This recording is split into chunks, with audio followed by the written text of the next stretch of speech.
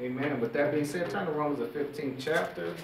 We'll read one verse out of here, and we're going to begin a Bible study today. Romans 15:7. We also have the screen up, so if you want to read along with it. 15:7. No? Yeah, 15:7. Romans 15:7. If you have it, say amen. Amen. Let's read. Wherefore receive ye one another, as Christ also received us, to the glory of God. Amen. We use that one verse today, and we're going to use it within the context of how it was written, but generally we're going to use it based upon this. It's a truth that God wants to extend to all of us as members of the body of Christ on how we receive ye one another.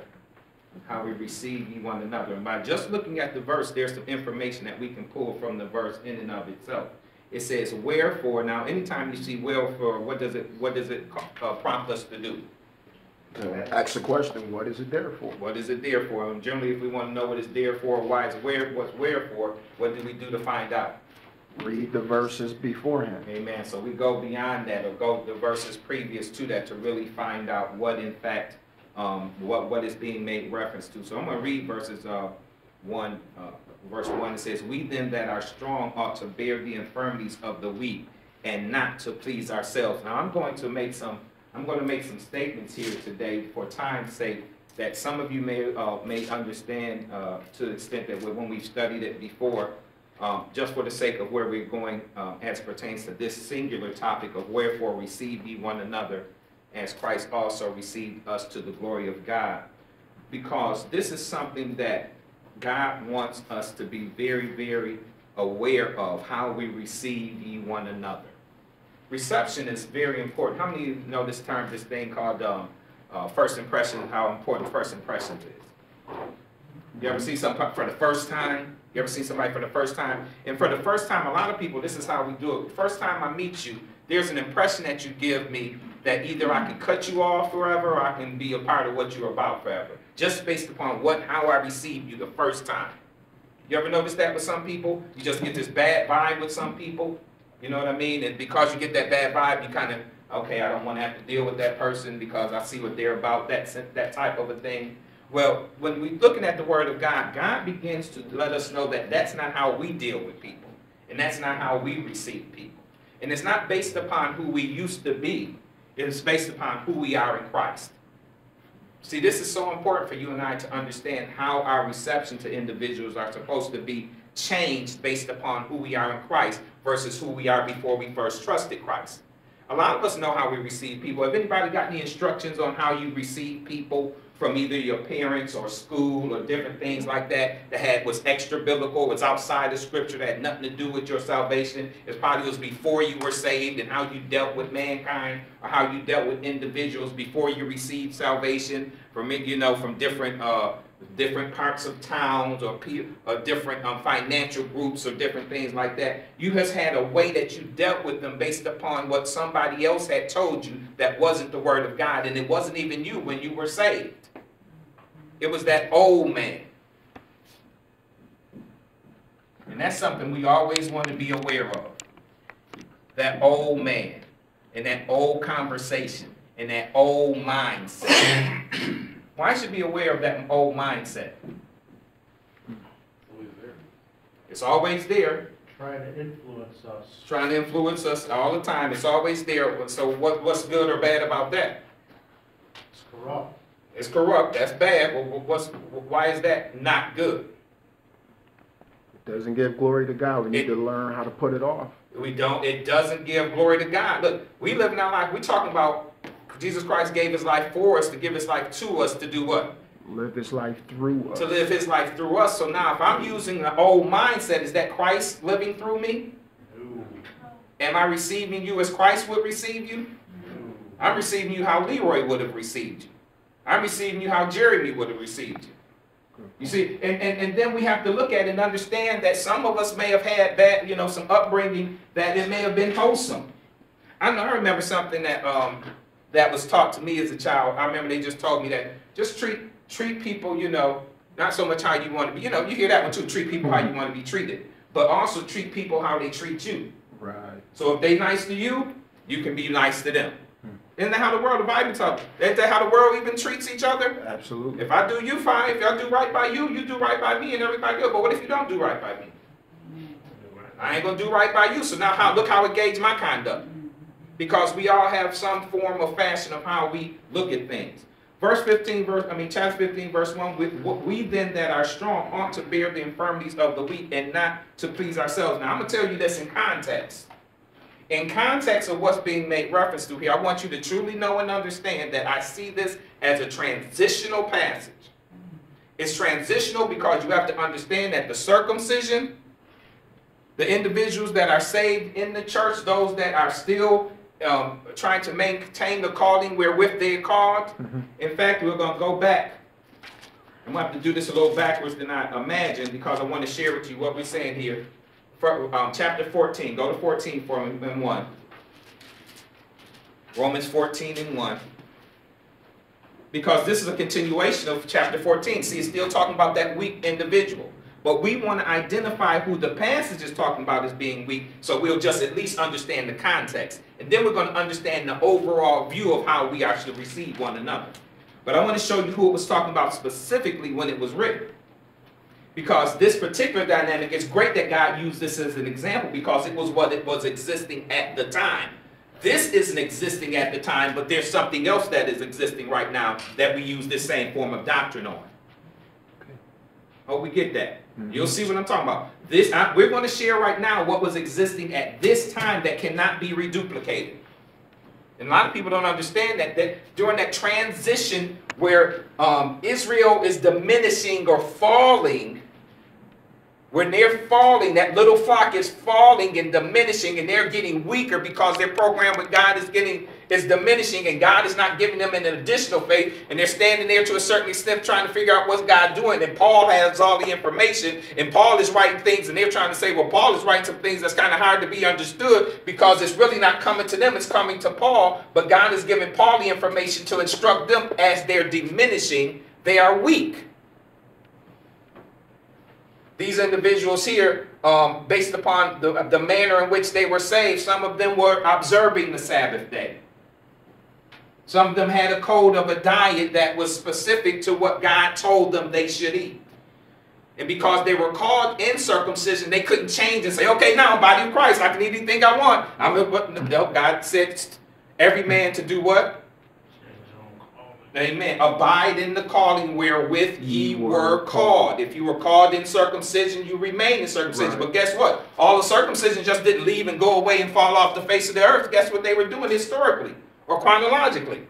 Living their lives. Amen. They were still living on the earth at the same time as the increase of the body of Christ. So you have these two different segments in the church that were actually dealing with God's word at that particular time. That's very crucial, important for you and I to understand. That's my phone. We'll get that in a moment. But we see that we have that same diminishing of those group of individuals at the time the body of Christ is increasing that we definitely need to always be aware of. And if we're aware of that, get my phone and turn it off. If we're aware of that, it will cause us to greater understand some things that are going on here. So let's look at Romans the 14th chapter. And our topic today is wherefore receive ye one another as Christ also received us to the glory of God. So in Romans 14:1 says, him that is weak in the faith receive ye, but what? But not to doubtful disputations. Now even here, when it's talking about receiving one another, it says, these individuals are to be received, but not to doubtful disputations. It's not a situation whereas, you got it? Yeah, it's not a situation that you would receive this individual just for the sake of argument. And believe me, it was a lot of things that they could have a conflict about at that particular time because it's going on to mention a few of them. One person saw it this way and another person saw it this way. You saying you of God, I'm saying I'm of God, but why is God doing it that way and over here God is doing it the other way? I'm really of God. Yes, I'm really of God too, but why are you doing it like that, but I'm doing it like this? Oh, you see what I'm saying? This is happening on the earth at the same time. We can't say that today. That's right. I seen the brother use that particular passage to try to justify why the Seventh-day Adventists are right in doing what they're doing when they try to observe the Sabbath day and put people back under the law. Because it's just the way they're interpreting the Word of God. God is honoring them too. If somebody's trying to put you under Sabbath day and put you back under the law, are they doing it unto God today? No. Absolutely not. If somebody back here was honoring the Sabbath day and eating certain meats, were they doing it unto God? Absolutely. Absolutely, because that chronologically, that's what they were doing when the particular dispensation of the grace of God began to manifold itself. And God said, you can't just hop over here into full information of what Paul is doing, because your circumcision, you'll eventually just diminish. And the diminishing is something that is undertaught in great circles. The fact that God doing something with a group of individuals that they had to actually diminish off of the scene so that you couldn't see him anymore, while God is doing something that he's increasing and giving fully revelation all the way to the point we have the revelation today.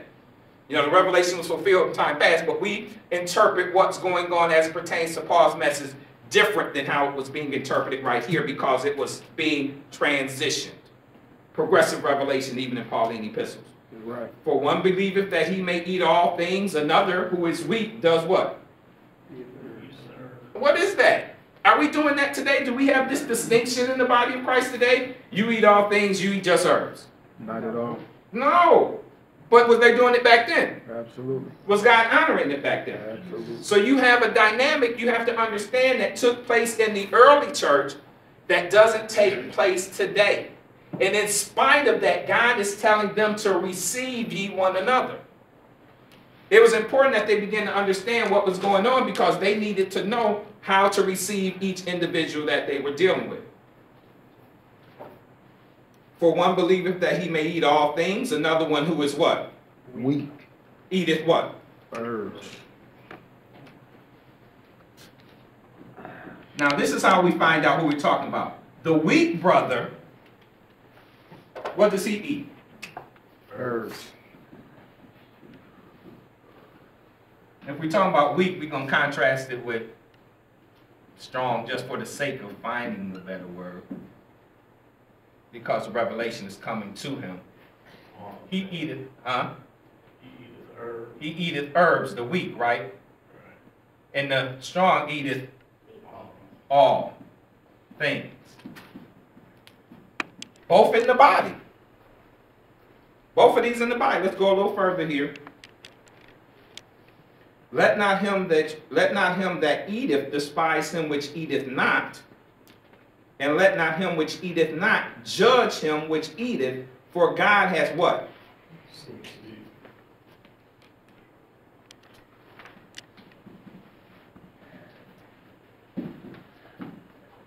God has received him.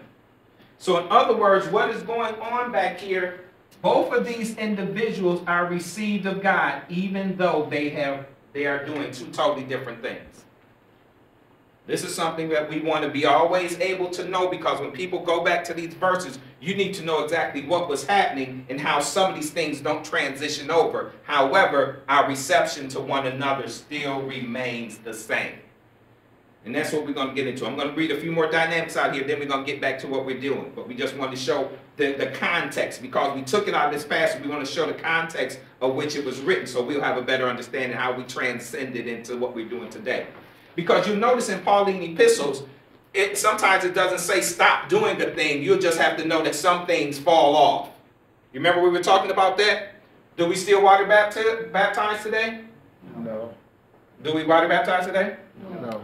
Where does it say stop water baptizing? Does not. And we have to understand that some people say, Paul says that I'm glad that I baptized none of you. Paul says that I'm glad that I baptized none of you. Does it say that? Yeah. But does that mean stop baptizing? Stop water baptizing? No, that doesn't mean. That doesn't mean it, but we see that water baptism was put to the side. When he was a child, he thought as a child, he understood as a child. He what? Spake as a child, but when he became a man, what did he do? Put away childish. Some of those things were put away. In the beginning of his ministry, he was water baptism. When he became a man, he put away water baptism. I don't know when he did it, why he did it, but he's put it away. Now I know why he did it. Right. So some things you'll see that have been put away. This particular identity thing, as it pertains to those who perceive one day above another and those who esteem every day alike, that has been done away with. Why has it been done away with? Because those individuals have diminished. They're no longer on the scene. So that's something that we want to be very careful of there. So that's what we're going to share about that. You kind of get what I'm saying there? Absolutely. Okay, so that's what we're dealing with as it pertains to this. Now let's deal with the topic at hand, which is verse 7. Romans 15, verse 7. Wherefore receive ye one another as Christ also received us to the glory of God. Now this is something important. If I'm going to be, if it's talking about me doing something based upon how I've been received, let's first verify that. Turn to Colossians 2. Let's verify that we've been received first. Because we have to make sure that we are the individuals that the text is making a reference to. Sometimes people don't verify that they're even the one.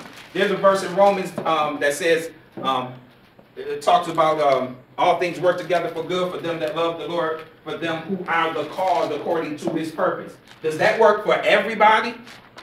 No. Who does it work for? Those who are in Christ. Those that are in Christ. We know, so we know that we have to identify how do I apply to that? I know that I love God because I am the called according to his purpose, because I did trust the gospel of Jesus Christ. Amen. So that's what qualifies me for that. But look at Colossians 2:6. As ye have therefore received Christ Jesus the Lord, what? So this is making a reference to what have we done? Receive Christ. We have received Christ Jesus the Lord, and now our instructions is to do what? Walk ye in him. Walk ye in him. This is our identity. We have to understand, because I have received Christ Jesus the Lord, now my instruction is to walk in Christ Jesus the Lord. I'm not walking in Leroy. This is something we talk about. It's on the page every day, but we have to know that when God's word is manifesting or bringing something to our attention, it's very important that we say it like God says it. He said, walk ye in him. That's what my extension is going to be, my identity that I have in Christ. Turn to Ephesians 1.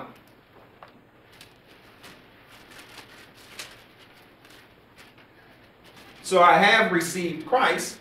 I've accepted Christ. I've received Christ. And that's something we want to see.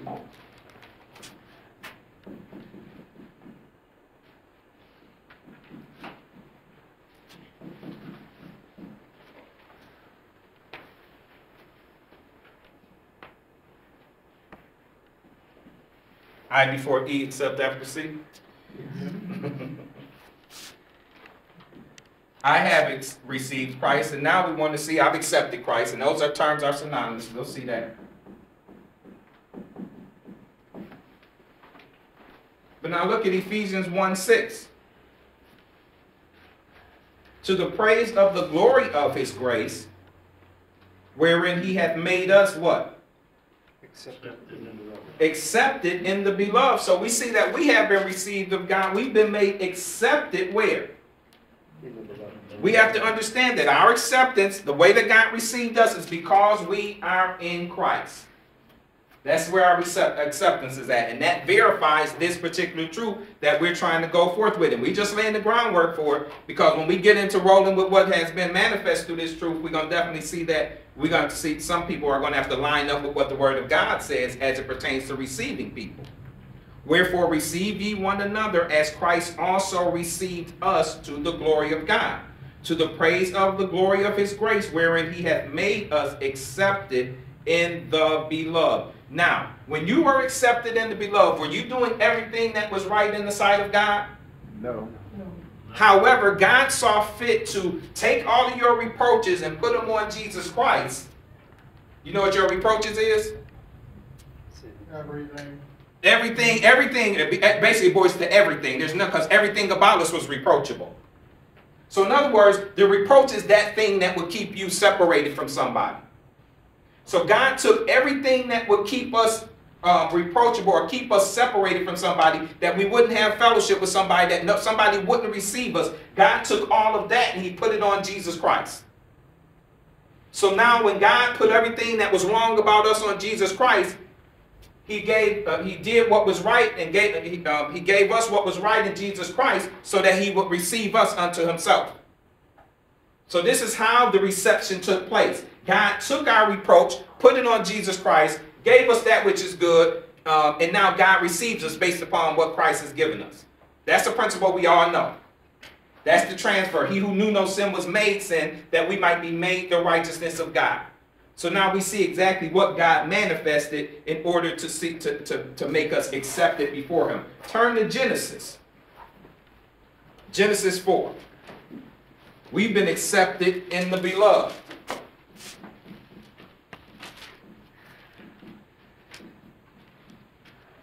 And I'm just dealing with this term accepted for a moment. Genesis 4. Because we want to make sure we're on the same page as it pertains to all throughout history. See that God has been accepting individuals based upon something. In our particular lifetime, in our particular dispensation, in our gospel, he accepts us because of the finished work of Jesus Christ. In time past, this is what the acceptance was based upon. Look at this. Or whether or not God would receive this individual. Look what he says here. Verse 7. For time's sake, we'll just use the one verse. Genesis 4:7. He's talking to who? Cain. Cain, Cain and Abel offered sacrifices unto God, correct? Now Cain comes up to God with a sacrifice that isn't sufficient. So he goes up. Let's actually start at verse 4. And Abel, he also brought the firstlings of his flock and of the fat thereof. And the Lord had respect unto Abel to his offering, but unto Cain and to his offering he had not respect. And Cain was very wroth, and his countenance did what? Fail. So now this is what his acceptance would be based upon. Offering the proper sacrifice. What did the proper sacrifice represent? Shedding of blood. The shedding of blood, that perfect. See, back then you have to understand that people put a lot of stock in the sacrifice, but you have to recognize that the sacrifice was pointing to the cross. It was the extension of what God would do for you. And if you want to tap into what God would do in the future, you'd have to do what pointed to what God would do in the future. And that was that sacrifice. We get that?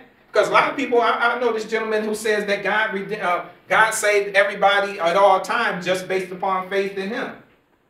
Faith in the Redeemer, he says. Just right. Faith in the Redeemer. That's what he said. Let me ask you how good faith in the Redeemer would do if you would not offer the sacrifice that was requested by God. How good would that faith in the Redeemer do? No good at all. No. You understand what I'm saying? See, God told them to do something. You can say you have all the faith in the world, but back then, if your faith had no works to go along with it, that faith would be dead.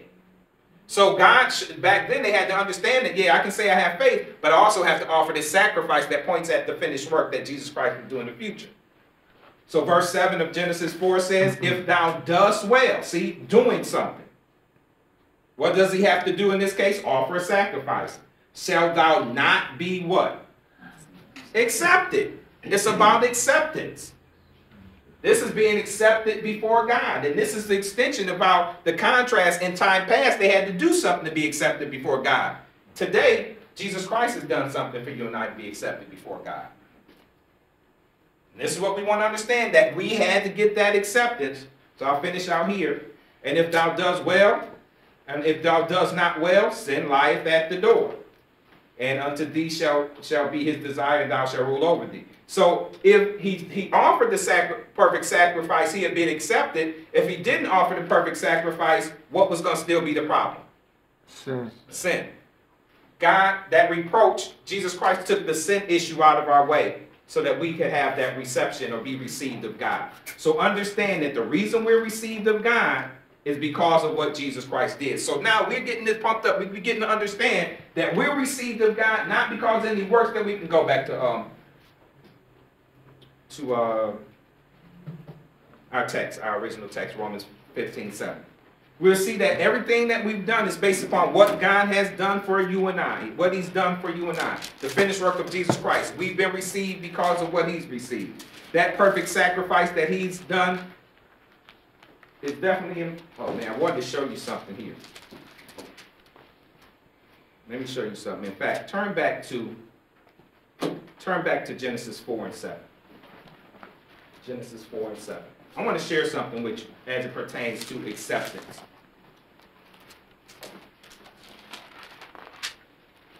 Now scroll all the way, keep scrolling until it goes to an ASB. Just keep scrolling up. All the way, keep scrolling, keep scrolling. I think I got both of them on here. I might have took it off.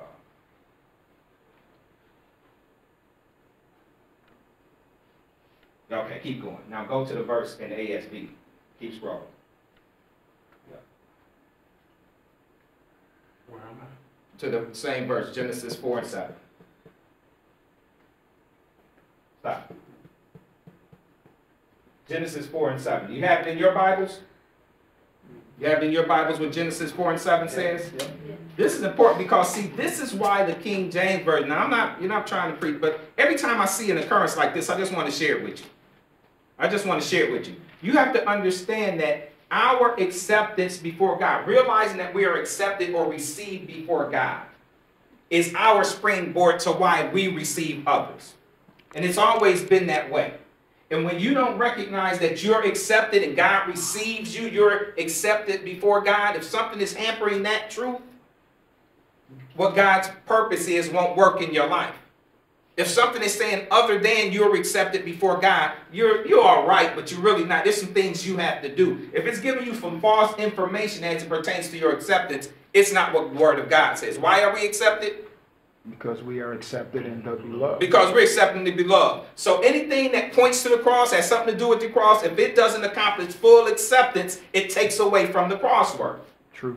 In this case, in Genesis 4, his offering pointed to the cross work. So once he would, that God said, if you offer that sacrifice, what he says over here in Genesis 4 and 7, if thou dost well, shall not thou be accepted? And that's the case. What does it say here? Thou dost well, shall it not be lifted up? Is that the same thing? Absolutely not. Absolutely not. You have to see what we're saying here. See, this is the American Standard Version. That's not what we're preaching about. It's a sidebar.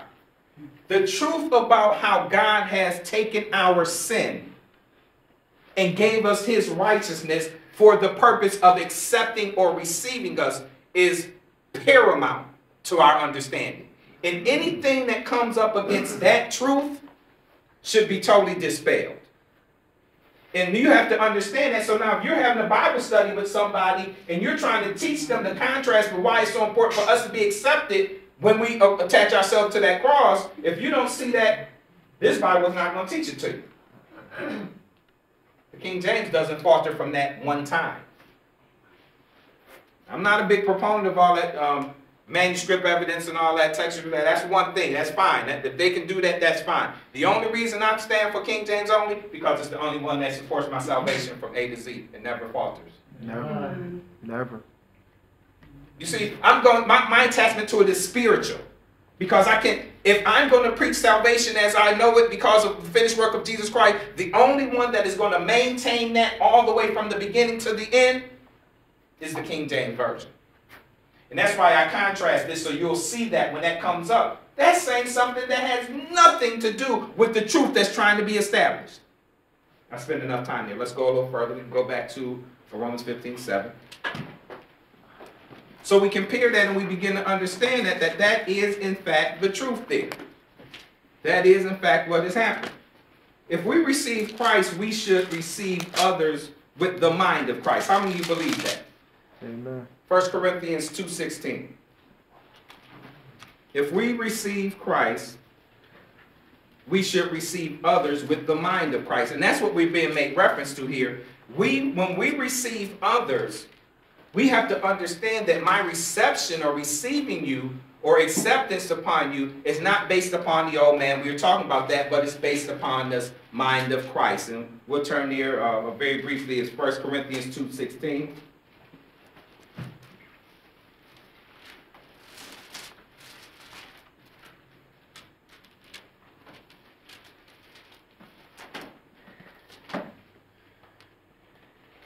1 Corinthians 2:16.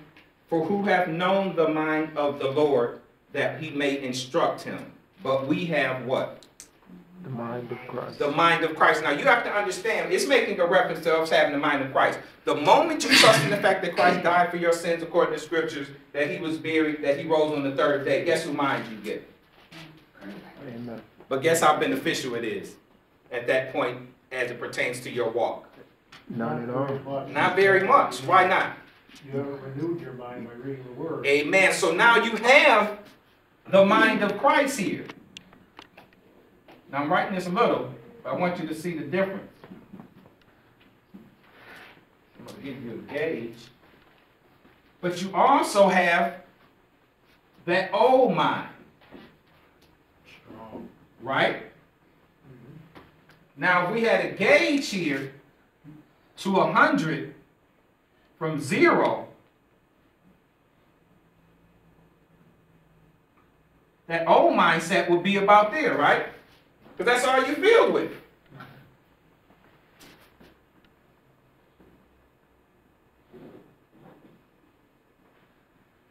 How about this mind of Christ that you just acquired?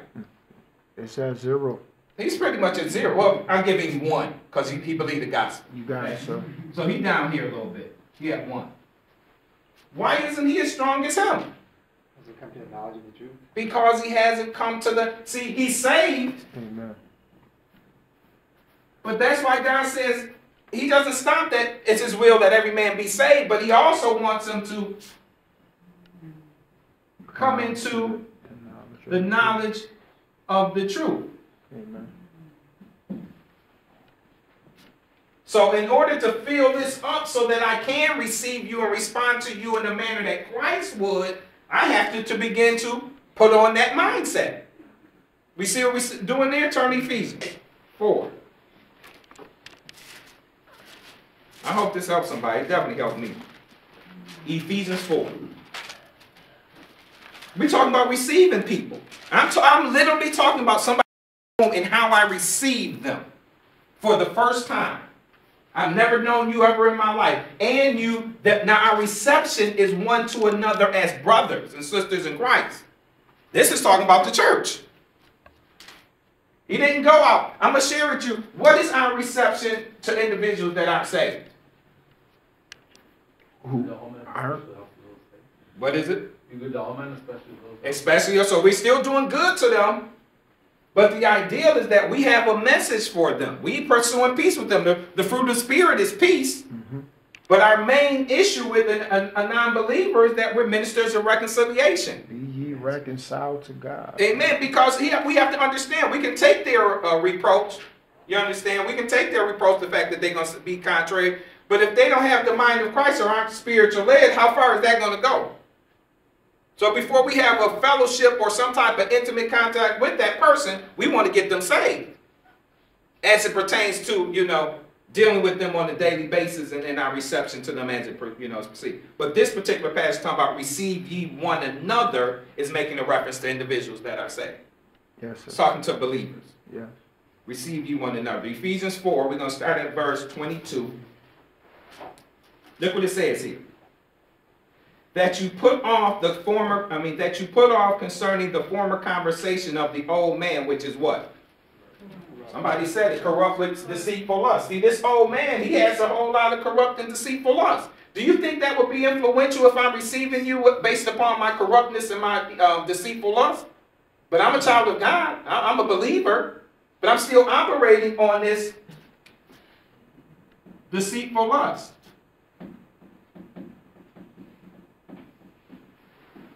And this corruptness. Because I haven't renewed my mind, so when I receive you and when I see you for the first time, this is how I'm responding to you. But I'm a believer. Is that how God wants me to receive you? No. So we have to understand that. We have to understand that this old man is based upon the old way that people told us to receive other individuals. Sometimes it may seem to have been good. I know you should be going in the journals of your mind. Who taught you how to receive people?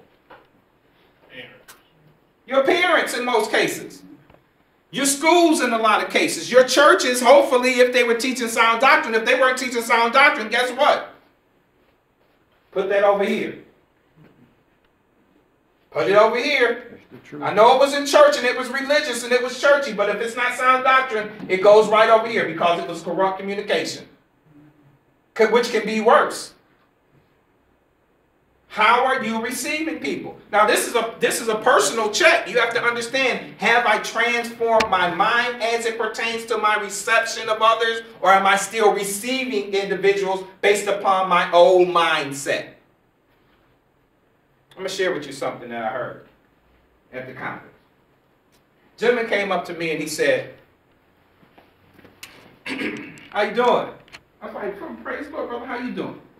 Now, he was telling me about his friend. This is important why you have to be careful. You have to listen to everything that somebody says. He told me that an individual that he knew said, I would never listen to a black preacher. Said, I'd never listen to a black preacher. And he said, you know why? He said, because all of them are Democrats. He said, all of them are Democrats. And you know what? If they're a Democrat, that means that they don't believe in, they believe in that abortion. They believe in this distribution of wealth. They believe in this and they believe in that. And just lumped us all the same. And then you know what then he went on to explain to me what he meant. You know what his question to me next was? This gonna blow you away here. You trying to build it up, right? Are you a Democrat? Oh, not, brother, I let him know that we don't judge based on blah, blah, blah, blah, blah. He didn't run the word of God. You know what he told me? Are you a Democrat? Wow. You see what I'm saying? See, we have to realize that our reception, how we receive that first impression is important. Absolutely. So now you not only connected me with your friend, but you also gave me the idea that you were coming from because you were, I don't know if you're going to take the information and go back to him. He's a Republican. Yeah. Or he's a Democrat. Or what are you doing with the information? But what I'm saying is that reception, how it was received, I could have dropped it right there. That could have influenced how I dealt with the situation. But if I thought that to be reproachable, could that have been reproachable? Absolutely. Romans 15, I'm sorry. Romans 15, our original text. We're going to come back to Ephesians. Romans 15.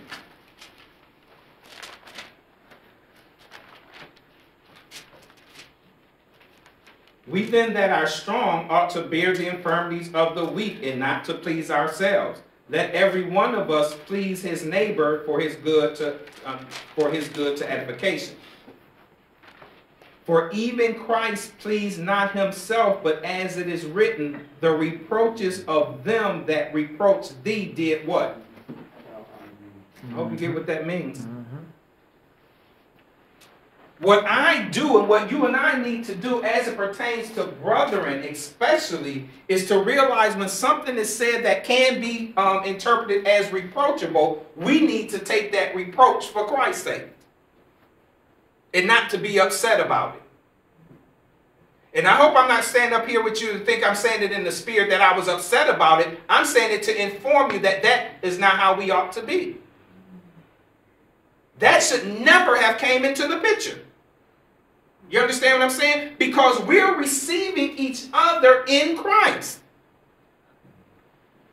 Turn to Galatians.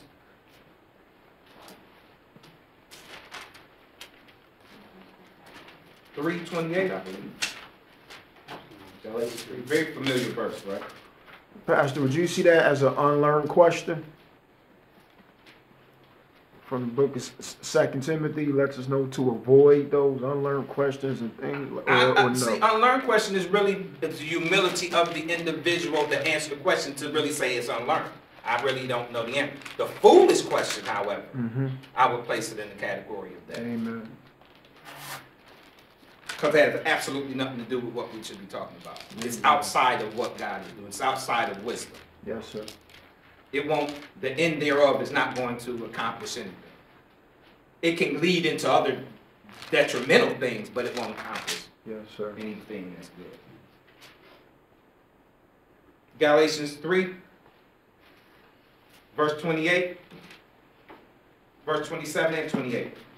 Look what it says here. For as many of you as have been baptized into Christ, is that water?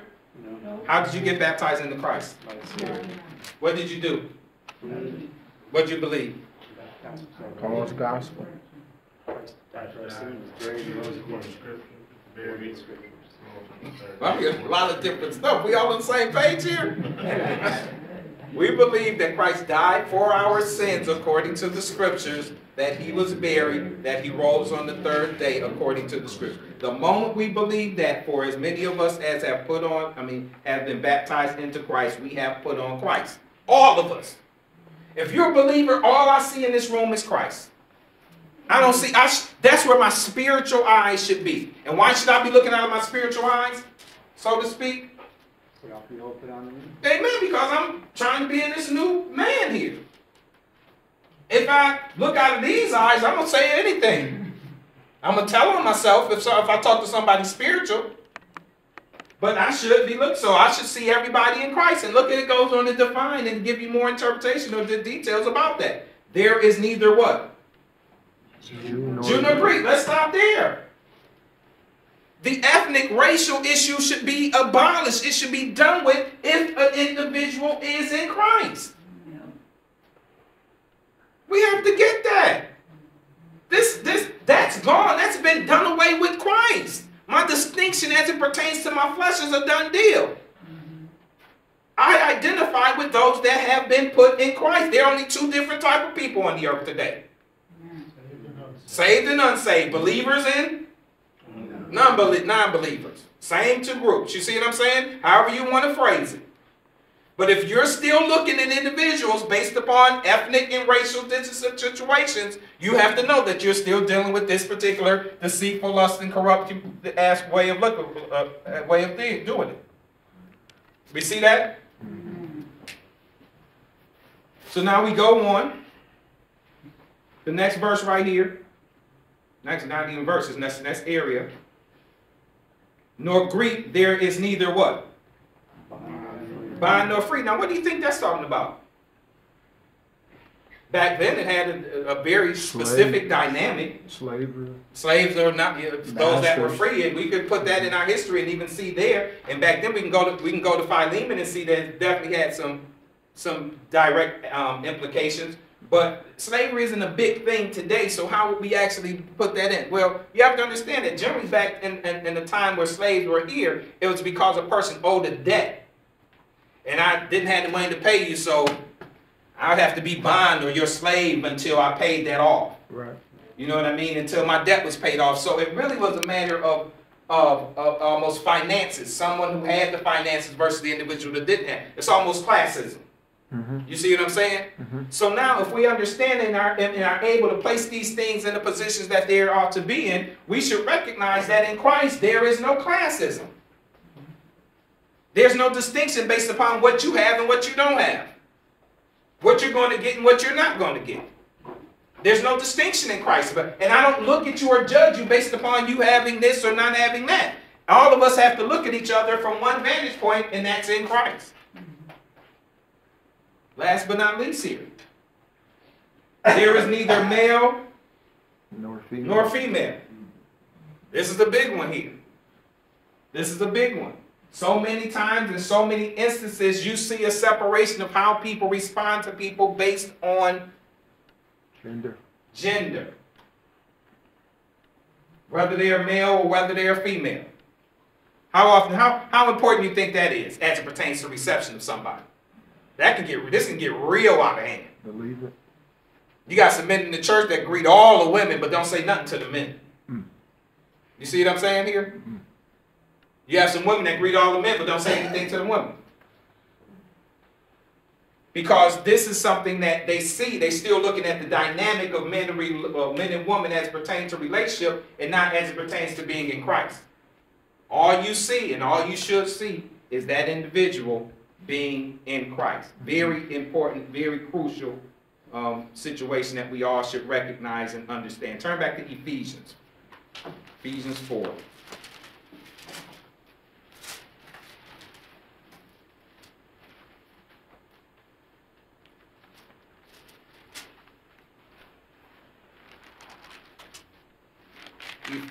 Ephesians 4:22.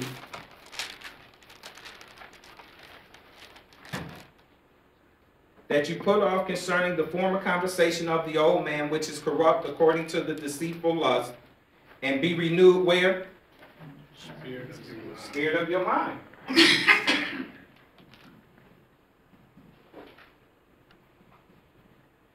This is where God wants us to renew ourselves as it pertains to receiving individuals.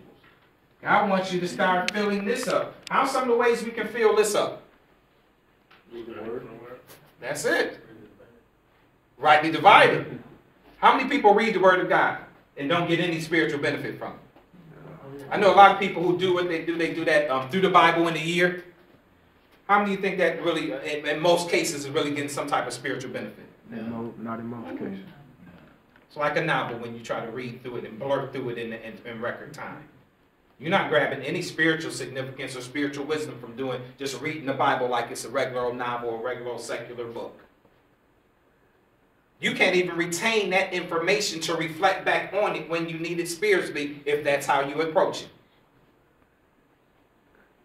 So when we're talking about getting this information so the mind of Christ will become a part of what we're doing, we're talking about being renewed in the spirit of our mind. And the reason we need to be renewed is because this old mindset is contrary to who God wants us to be and how he wants us to respond and react to one another.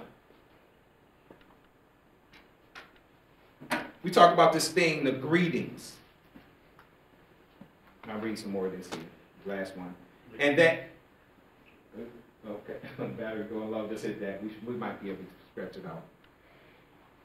And that you put on the new man, which is after God, which is created in righteousness and true holiness. Now it begins to let us know some things.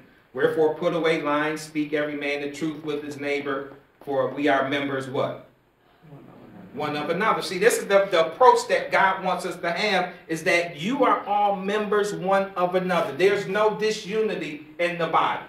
And all of those other elements that came as far as the racial and the ethnic and the classism and the sexism, all of those things are dynamics that the old man made a distinction to cause separation in the body.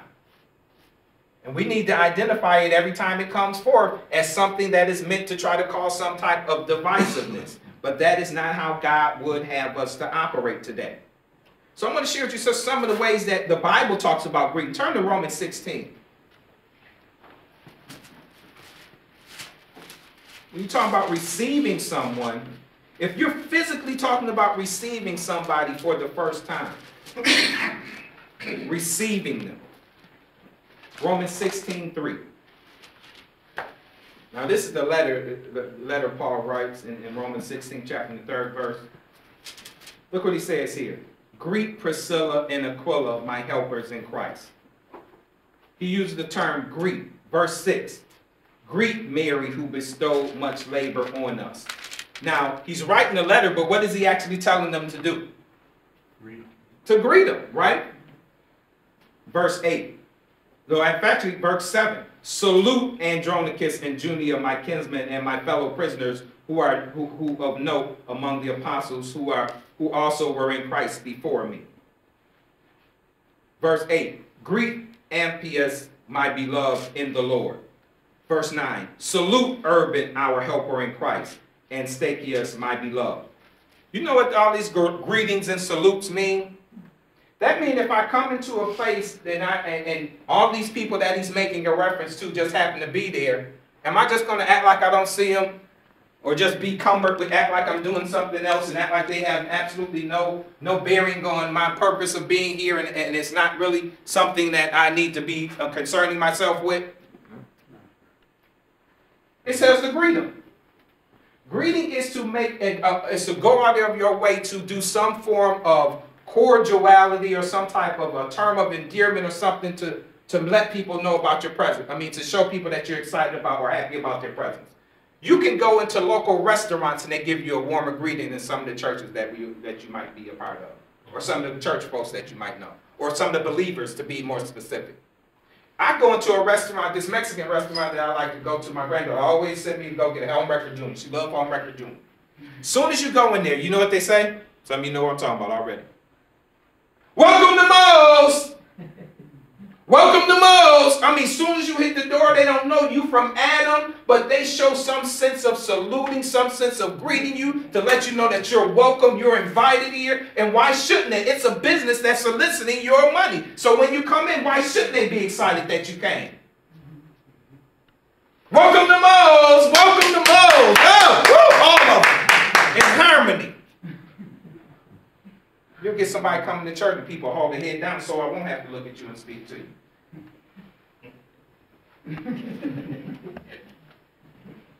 Really? Ought it be that way? No.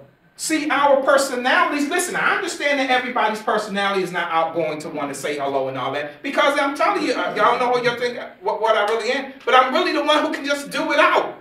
I mean, the old me, I can self-contain. You know what I mean? I'm enough, I thought. But what you have to realize is that it's not about you. You're a representative or an ambassador for Christ. So now my reception is based upon who I am in Christ and not based upon who I used to be. So now I build myself up to go out the way. I'm like, whoa, brother, how you doing today? Man, it's good to see you. Kim, how you doing? Praise God, I'm really happy to see you. You're a part of the body. Me and you guys have a special connection that's going to last for eternity. It's people of my own family I'm not going to be with. I'm going to be with you for eternity. Why am I not excited about it? Do you see what I'm saying? Sister right here, man, your son looks sharp in that suit. Oh, thank you. He looks sharp. You know, we fellowship on Facebook. I see that. Steve? Yep. I mean, he was sharp. Sharp as a tack. I'm excited. It's good to rejoice with people that's rejoicing, especially when they're in the household of the faith. I'm not going to just walk by her like, oh, okay, she's here today. I'm not going to. No, I love the fact. And she brought my little man with you. What's going on? He getting big and everything. I remember she was pregnant with him. It's a joy to know that they, you know what I mean, that they're still a part of something, that they still care. And when they come, we should salute and greet each other in that manner, because it's something that we should be joyous about. When you greet and salute, it's not a, hi, how you doing? And then it goes on to say, Titus 3:15. Now, we can't do this today in this particular world. In a way you can, but you got to be careful who you do it with. Somebody already know it. Verse.